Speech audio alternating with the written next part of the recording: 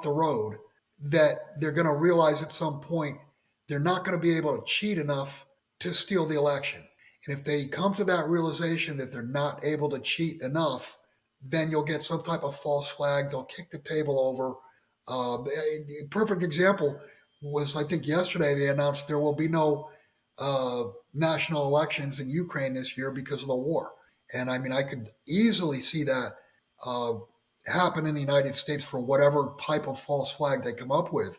But they do understand if Trump gets back in and we do have a Republican Congress and Republican Senate, the amount of arrests and people going to prison will be unprecedented. What happens if the sitting president dies of old age before the election? Oh, wow. I don't know. It's just a thought that crossed my mind when you talked about that. It was like that'd be a natural event that would push things out. We don't even need an external or a black swan event to push us in that direction.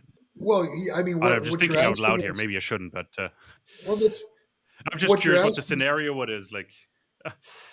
What you're asking is whether or not we would follow the Constitution.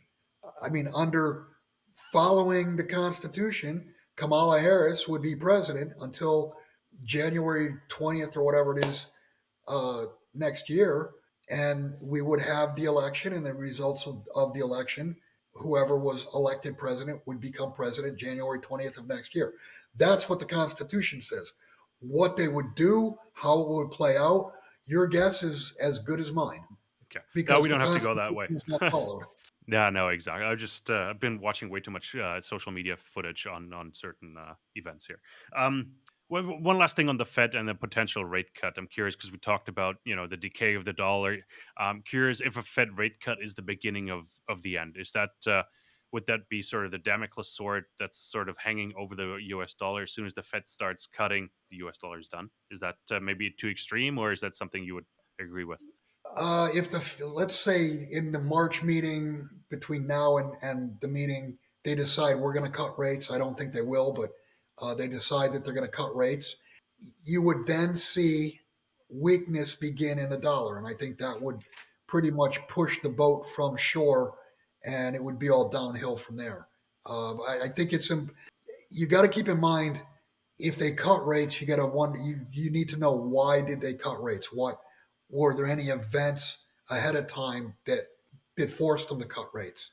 Absolutely. Okay, no, that makes sense. And we really can't predict those because the data is definitely not pointing at a rate cut right now. So at least not the next two sessions. So, Bill, you're precious metals expert, of course, writer and, of course, broker about it as well. So I'm curious, the role of gold. Has it changed at all? And I think we need to talk about the recent price move above $2,000 and the new floor that's been established. I don't think gold has a new role. I think the role of gold is money and everything else is credit. I mean, J.P. Morgan testified close to those words in Congress. The reason you want to own gold or the reason you want to own silver is because they cannot default. And what we talked about earlier, the world being, or literally the whole world, but led by the U.S., is hyper indebted, and we're moving into the phase, and you're already starting to see it. We're moving into the default phase, and that's why you want to own gold. That's why you want to own silver, because in a world that is defaulting around you, gold nor silver can default. And it goes back to Richard Russell, for years and years and years, said that when it finally blows up and goes down, the one who loses the least will be the winner.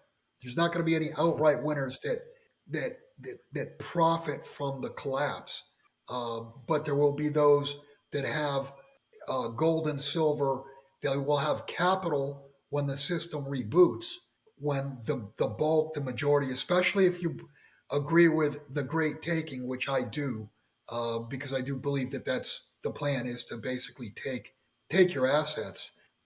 If you have capital when this thing reboots, your family will have wealth for generations upon generations. Hold on, just switching here. There we go. Bring them back on the screen here. That's interesting, like Bill. Like we need to talk about U.S. dollar and gold as well. Gold's value will increase. I think we're certain about that. The question is by how much, and will it buy us more, or will it remain at the same level because the U.S. dollar is just so much worse? I think that's a question I want to discuss with you as well. I think that's an easy one because there is all kinds of leverage in the gold and silver markets, but that leverage is to the short side. And there's leverage, obviously, in the stock market, the bond market, that's on the long side. In other words, borrowed money has been and is being used to prop up stocks, prop up bonds, but it's also being used to suppress the price of gold and silver. And it's done via naked futures contracts on both COMEX and the LBMA. So what that does is that increases the supply, if you will, but it's supply of paper metal. It's not real metal itself. Once once credit breaks, that's when, or once credit is much more difficult to get, that's when you're going to see asset prices declining in vast swaths because the debt has been pulled.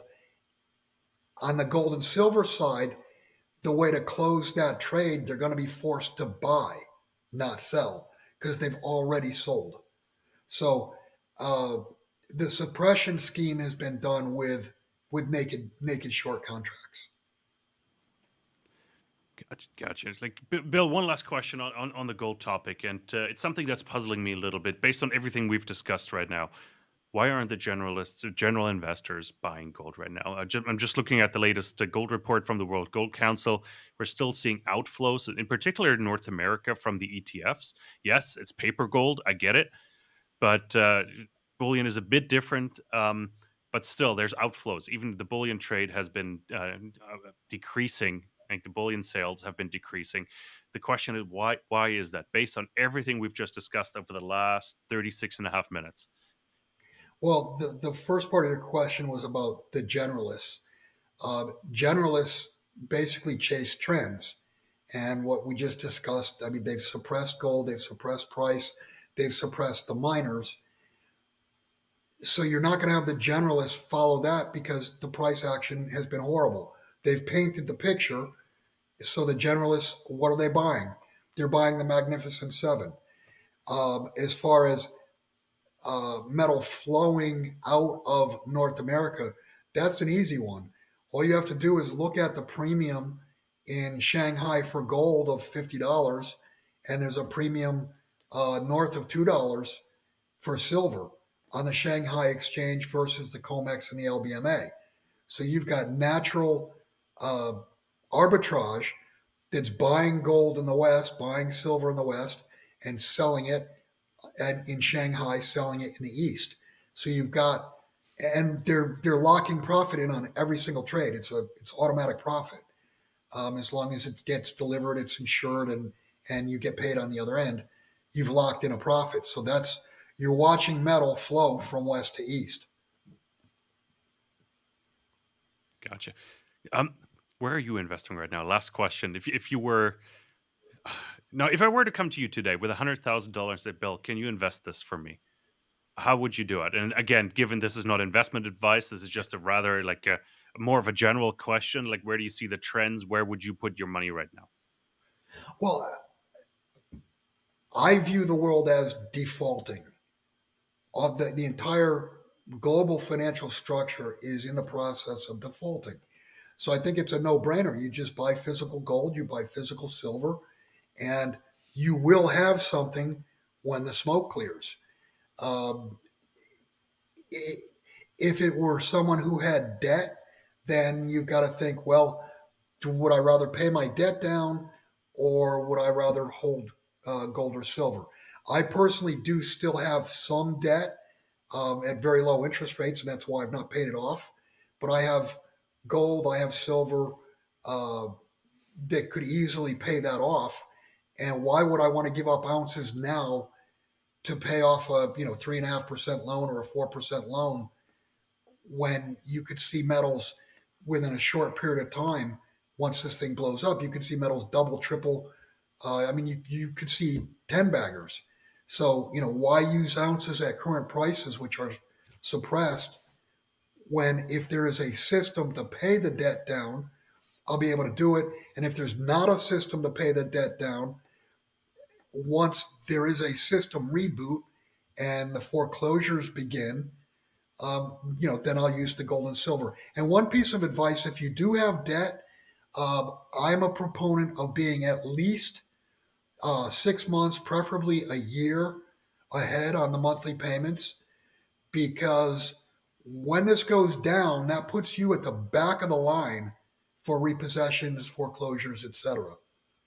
That'll give you time to be able to liquidate gold, liquidate silver, or what have you, to pay your debt off.